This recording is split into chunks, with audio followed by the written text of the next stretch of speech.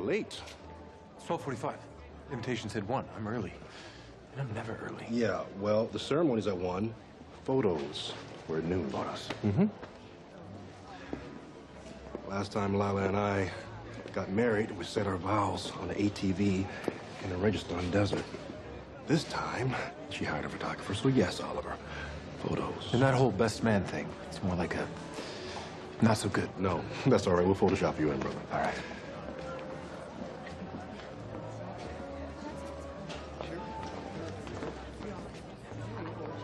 Thanks for coming.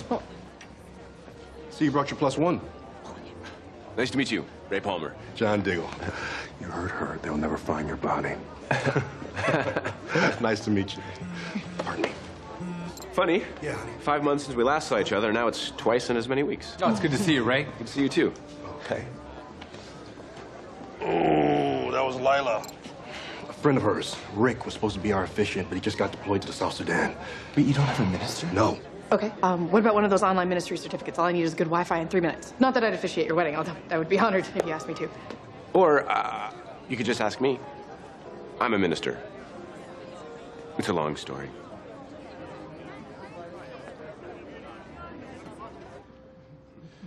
Normally, this is the part where the officiant offers words of insight about the couple, their history.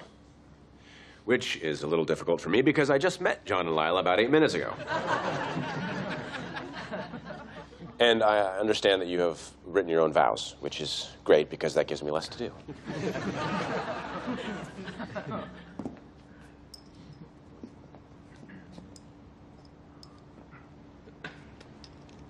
You really want to do this? Hell yes. Do you? Even more than the first time. Good. Because I'm not letting you get away from me this time. I'm holding you to that. Good. I love you, Lila. I love you too. All right. John Diggle, Lila Michaels, I now pronounce you husband and wife.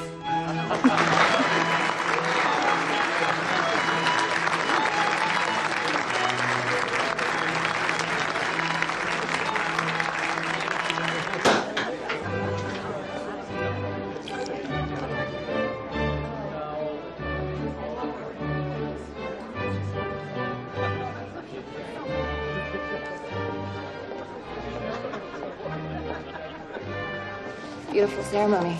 Beautiful dress. Thank you. Did it come with the cast? I started fighting with the new trainer. She's enthusiastic. She? She's a friend. Today's not about that. Hey, Laura. Hi. Nice bouquet. Ah, yes. I kind of caught it. Well done. Thank you.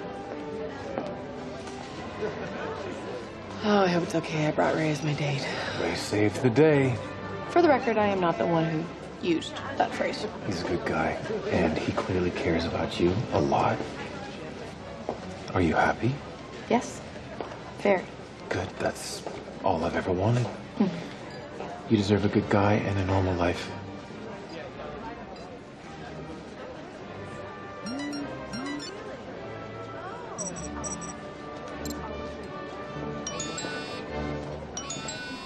Oliver.